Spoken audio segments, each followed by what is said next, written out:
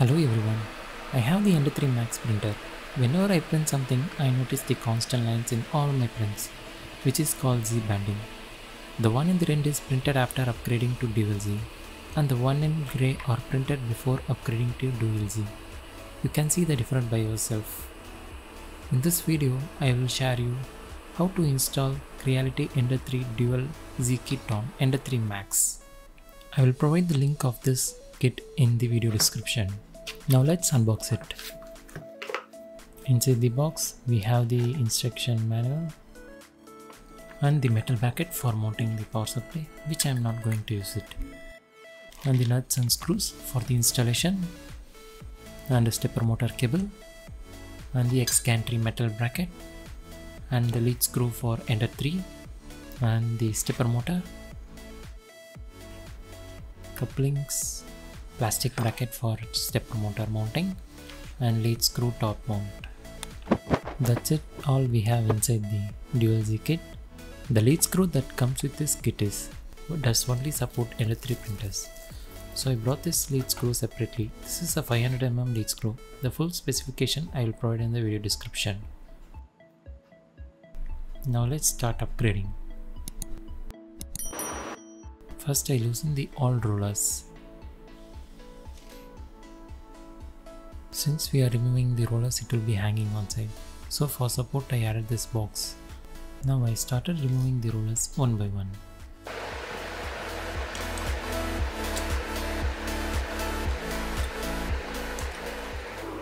After removing the rollers, now remove the metal bracket. Make sure to clean the old rollers if there is any dust particles.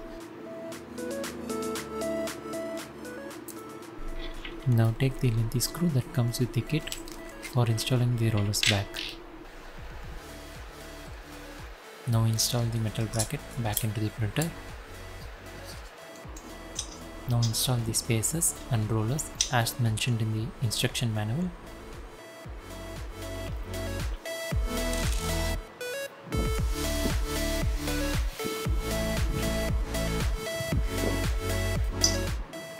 Now install the X-gantry metal bracket that comes with the kit. Install the rollers back as mentioned in the user manual.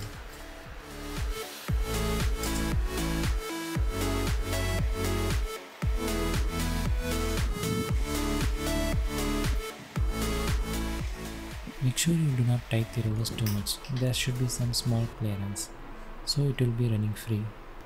Use this bolt to adjust the roller tightness. If it is too tight, then the Z banding issue will reoccur, so make sure it is not too tight. Now use the screws and the bracket that comes with the kit for installing the Z-axis motor. Make sure the bracket is straight enough so there won't be any wobbling issue. Now use the T-nuts to install the motor into the Z-axis rails.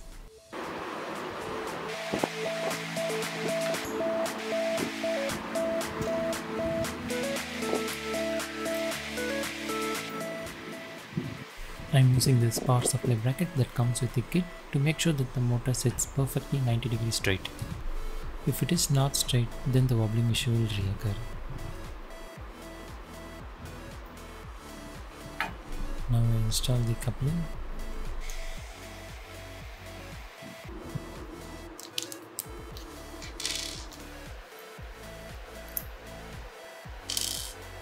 Now use the T-nuts to install the lead screw top mount.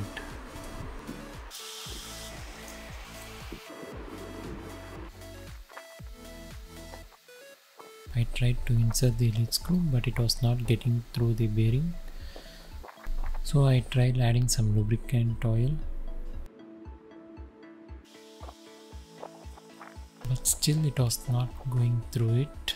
So I decided to remove it and install it later after inserting it into the motor coupling.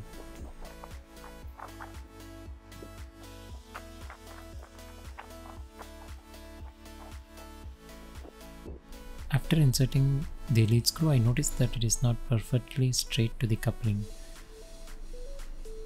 So I tried losing this lead screw nut.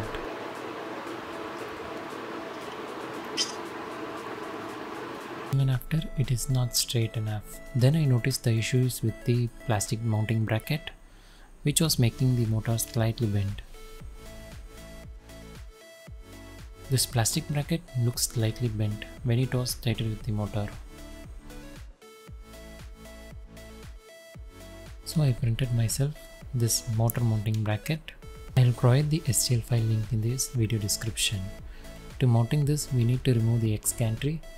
First we install the printed bracket into the motor.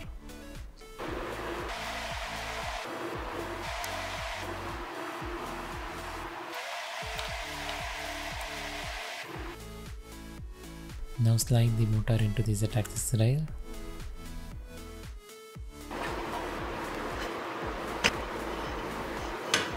Now repeat the same step as we did before. Make sure this time it is also perfectly straight. Before installing the lead screw, make sure it is clean enough and does not have any dirt or sand particles in it.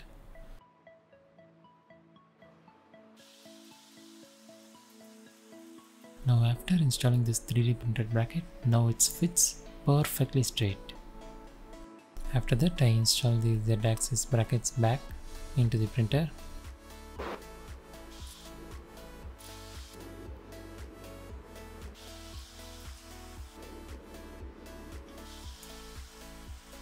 Now make sure the lead screw is free to move in both the directions. I have completed installing the lead screw and the motor. Now only we have to connect the connectors.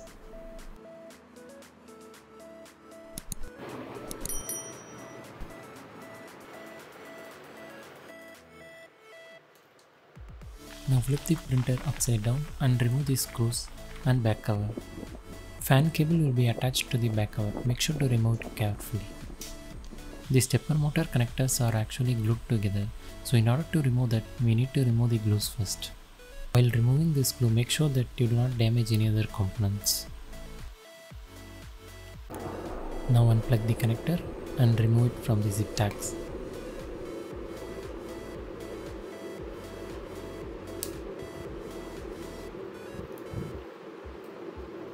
The cable comes without sleeves installed.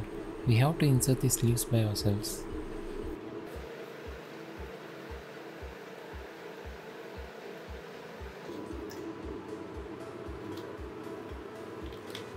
Now connect the cable to the connectors and secure it with the tape and zip tags to prevent any damages to the cable, and set up everything back as before and install the covers back.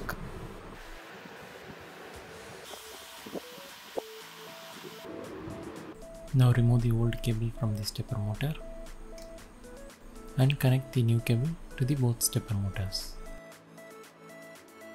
Make sure to route it properly. It should not touch any moving parts.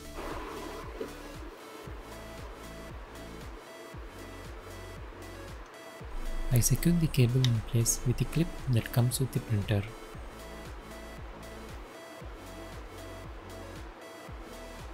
Now we have to level both the lead screws. For that you can use the leveling tool or a ruler or anything with the same dimension. I am going to use this 3D printed parts for leveling this. First place one on the one end and another one to the other end. Make sure the x-axis touches both equally. This has to be very accurate so you won't get any issues after leveling this. Now I did the auto level test.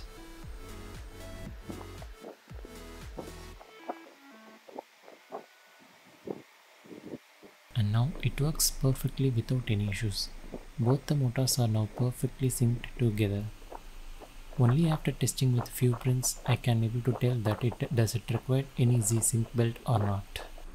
Most probably these motors won't go out of sync but until you disturb it.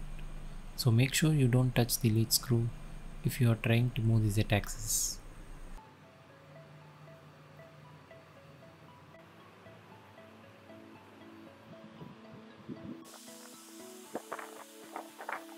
I also tested it by moving it all the way up and down before printing anything.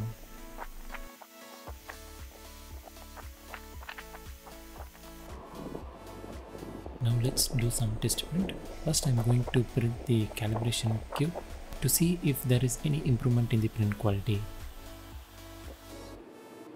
Now the printing is completed. Now I can clearly see that there is no lines in my print and the Z-banding issue is now gone. I never seen this much high quality print from my printer. Now you can clearly see the difference between before and after upgrading to Dual Z. The one on the grey is printed before upgrading to Dual Z.